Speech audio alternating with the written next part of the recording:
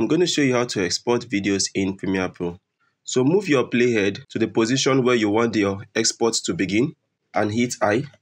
And move your playhead to where you want your export to end and hit O.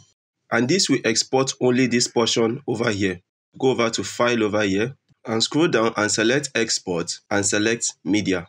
And this will automatically create this export window over here. Alternatively, you can hit Ctrl M on your keyboard to open up this export window over here. Come over to this file name over here and give it a name, RGB. Select this location over here and you can now choose the location where you want this file to be saved and hit Save.